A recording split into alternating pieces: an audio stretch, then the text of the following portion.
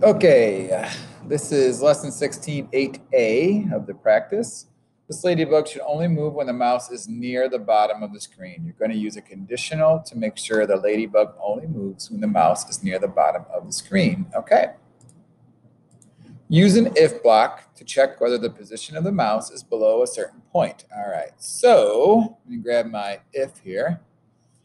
And I'm going to use the world mouse X, or no, world mouse Y, because it's an up and down coordinate.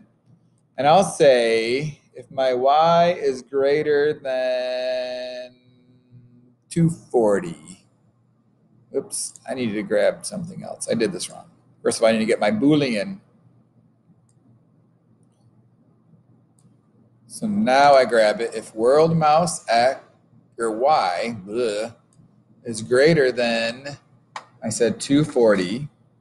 So if it's if my mouse location is down here, I want my bug to move. And so that I'm just going to use a counting pattern. So bug.x equals, I like to type out sometimes, bug.x plus 1. Let's see if it works now.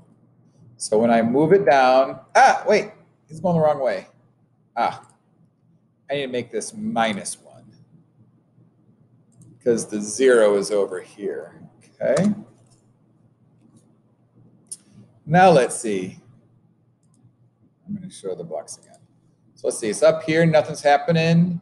But if my Y goes over 240, it moves. But if I put it back up, it doesn't. Oh, that's pretty cool. All right. And that's how it's done.